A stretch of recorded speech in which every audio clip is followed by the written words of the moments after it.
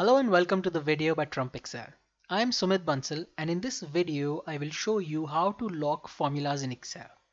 If you have some formulas in a file, it could be a report, it could be a dashboard, and you share that file with other people, maybe your colleague or your manager or your client, then there is a possibility that these people may accidentally delete the formula or change the formula, and that may give out wrong results, wrong calculations in your worksheet.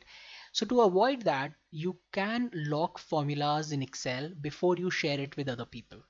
Now, before I show you how to do that, let me on a conceptual level tell you how locking cells and formulas work in Excel. By default, all the cells in Excel are locked. And when I say they're locked, I mean that there is a lock property which is enabled for all these cells. But to truly restrict access to these cells, you need to protect these. So only when a cell is locked and a cell is protected can you truly restrict access to it. But if a cell is locked and not protected, people can make changes to it. If a cell is protected but not locked, people can make changes to it. So to show you this, as of now, I'll select all these cells and I would press Control 1. So I would hold the Control key and then I would press 1.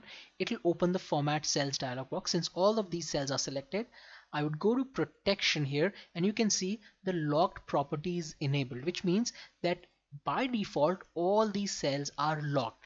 And now when I go to Review and here I go to Protect Sheet, and now I protect this sheet, make sure that this box is checked, and now I click OK. You would notice that when I try and make changes to any cell, it will not allow me to do this. It will say that these cells are protected. This happens because all these cells have the locked property enabled and have been protected. Now let me unprotect this sheet, and to only protect the cells that have formulas, the first step would be to change the lock property of all these cells. So I would again press Control A to select this entire worksheet. I would press Control 1 and here within Protection tab I would uncheck Lock and click OK. This means that now all these cells are not locked. Now I would only select those cells that have formulas in it and lock these cells. Now in this case I have all these formulas here, but if you have a worksheet where these formula cells are scattered throughout, here is a neat trick for you. Go to Home and here within Find and Select, go to Special. And in Go to Special dialog box, click Formulas. And now when you click OK, it will select all the cells that have formulas. In this case, there are formulas only in these 4 cells. But in your case, if there are formulas in different cells which are scattered throughout, it will select all those cells. Now when these cells are selected, press Control 1. Again within Protection tab, check Logged Property. Now all the cells are unlocked, but only the one that have formulas are locked. Now if I go to the Review tab here and I protect the sheet, it will only protect these cells that have formulas, because only for these cells the lock property is enabled and the sheet is protected. So now if I come here and I try and make changes to it, I'll be able to do that.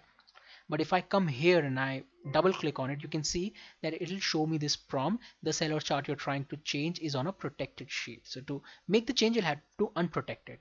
So in this case, all the cells that have formulas are protected. No one can make changes to it.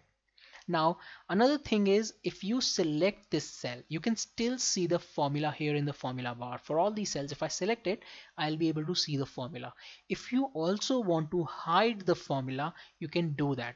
Again, I'll first go and I'll unprotect the sheet. I'll select these cells which have formulas.